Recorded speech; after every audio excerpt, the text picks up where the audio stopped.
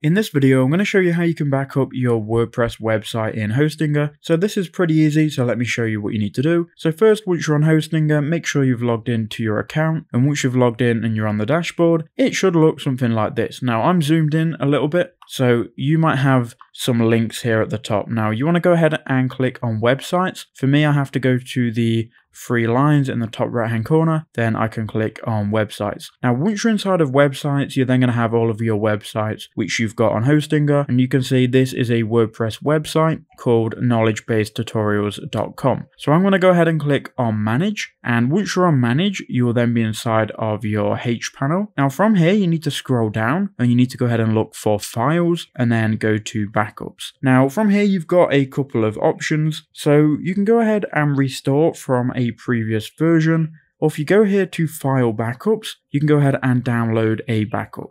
So go ahead and click select. It's then going to ask you to select or download backup data, and you can download any backup from obviously any date and time. I'm going to download the most recent one. Once I've got that selected, I can then go to next step. Now it's going to give me some options once it loads here. What I want to do is just check this box here and it will select all of these different folders. And from here we can then scroll down and you can go ahead and click download all files. Then it's going to prepare that download and then it should then download to your computer. It's important to note this could take a couple of minutes, so just be patient here.